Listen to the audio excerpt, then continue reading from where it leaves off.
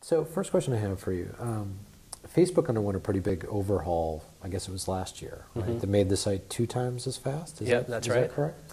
So with a project of that size, where did you even begin? How did you start conceptualizing that? So, I mean, really the first thing is just to go take lots of data and go figure out what's going on. So this is something that we had, so the first round is just build tools, make sure we're measuring the right things, make sure we're actually measuring the things we care about, and then really try to drill it down and figure out where is this time going, why is this slow, and we started off in the summer with the goal that we wanted to be cutting it in half by the end of the year. So we also sort of started from the standpoint of if this site were going to load in 2.5 seconds, what would it have to look like? And obviously it looked a lot different, and so we sort of going from these two ends started up, built a plan, sort of spent probably a month building a plan for it, and then just try to get it executed the rest of the year. So I was reading some of your stuff. Can you talk about what Big Pipe is and how does that factor in? Yeah. So Big Pipe is essentially a process for progressively rendering the page. So if you think about the Facebook page, there are a whole bunch of different sections of the page, and these are actually fairly independent.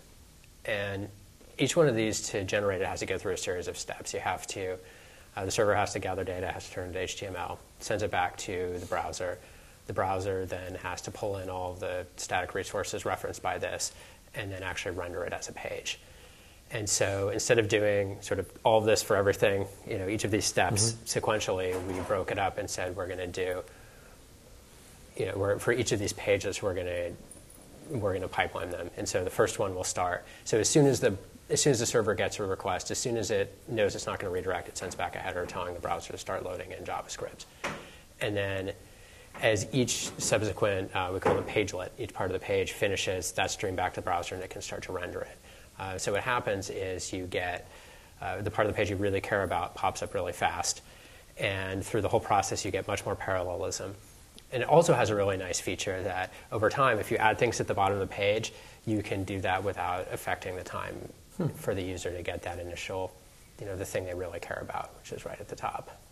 So what are some of the best practices that you use? Things like image spriting, that sort of thing? Yeah, so we'll try to image sprite everything, or at least everything we can. Obviously, a lot of the content is dynamic, so you can't sprite things like profile photos, but there's lots of icons on the page that we sprite.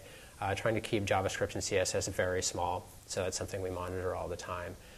In general, what the best practice is, what we try to do is as much as possible get the best practice rolled up in some sort of framework or something that's very easily tested, so that instead of having to have all of our developers who are building new code have to have a lot of complicated rules that they're worrying about instead of building their product, try to get these rolled up into our framework. So a lot of things we've done have been around building better JavaScript frameworks, building toolkits for UI objects and all the CSS.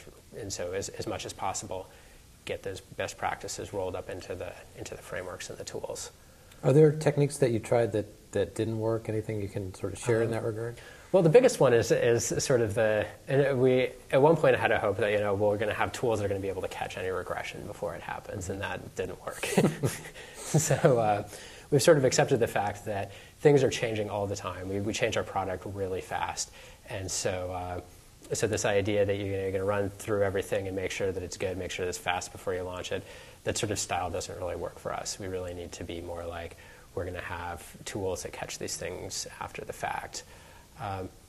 We've done, and in general, things that sort of transform all the code into being faster, those are things we've tried and they help, but you sort of get a one-time bump and then you're getting slower again. So we've actually had more success with the things that sort of separate it into, this is the stuff that's really critical for the user, and we're going to keep that separate and keep it really fast, and then have a separate section where you can play around with things and not be at them, sort of always afraid that you're going to be, making the whole site slower. Right. So the last question I have for you, and you touched on this a little bit, is there a process for introducing a new feature, or do you just kind of go with it and then correct after it's out there? So we definitely follow the model of you go with it and correct. So there's some things that happen. If you check in code, we always have somebody review it. And in terms of tests, we run it through a lot of tests. Those include performance tests. But in general, we specifically don't want to have sort of a launch checklist where before I do something, I have to go talk to 10 different people, any of which can tell me no. Sure. We sort of want to optimize the usual case is that people are doing their job and getting their product launched, and in the unusual case that they've caused a secondary effect that's a problem. We're very focused on being able to detect that and catch it and deal with it quickly. And obviously, we want to catch things like I made the site, twice as slow. We want to catch that on the way. But often these things are subtle, and I made something a couple % slower, or a few of these things interacted in an unexpected way. And so those are things where we really focus on either on essentially automated testing or automated collection of data from our production site to basically let us know when we've broken something. So there's a lot of stuff that's actually happening live, right? I mean, it's all out there, and you're working and fixing it as you go along. Is that right? Yeah, and I guess, well, the other thing is that live there's a lot of different kinds of live, and so usually when we launch something, we will launch it to a very small number of users, and we can then basically test, do everything from are these users still using the site as much as we want them to, to are we getting errors in the log, to is the performance of this test group different, and then we can slowly dial it up and just watch.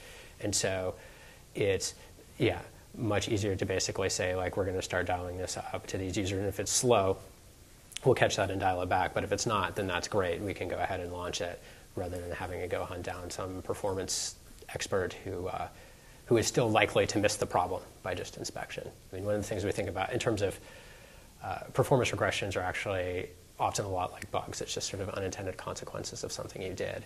And so the idea that you can talk to an expert to know you don't talk to an expert to know you don't have bugs.